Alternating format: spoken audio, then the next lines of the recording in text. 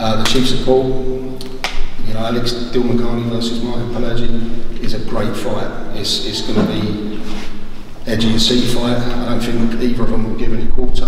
And you know, I've described Alex as boxing's best kept secret, and I believe on Saturday night he's gonna arrive, and he's gonna put all the super featherweights and featherweights on notice. And Alex, you've got a really interesting story. I know that obviously you've taken yourself off to Mexico to challenge yourselves, to really take yourself out of your comfort zone. You've done the same in Canada as well, and now you're back. Again, you know, you've only got the one blip on your record, which was before you took yourself away to Mexico. What can we expect from those that haven't seen you yet, now that you're back in the UK? An explosive style, Mexican style, pressure, pick my punches. Yeah, you're going to see a great performance.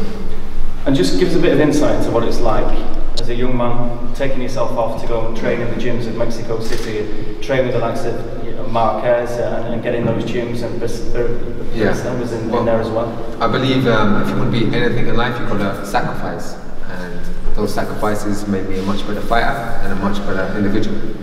So, yeah. And what opportunities are you looking for now that you're back in the UK?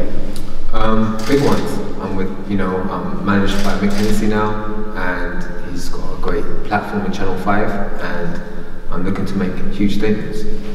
And as Mick pointed out there as well, because you work with him closely, a really great kept secret, but now, after the experiences that he's gone through in Mexico and Canada, everyone's expecting great things or really excited.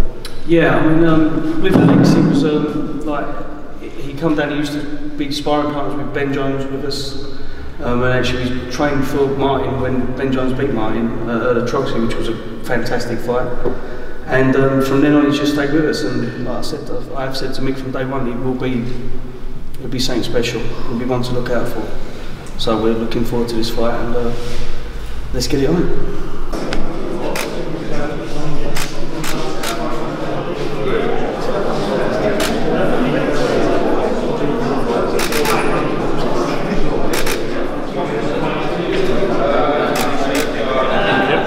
Face the cameras. Yeah. Face the cameras. Okay. Hands up, guys. Okay. Brilliant. This way, please. Lovely. Just make sense.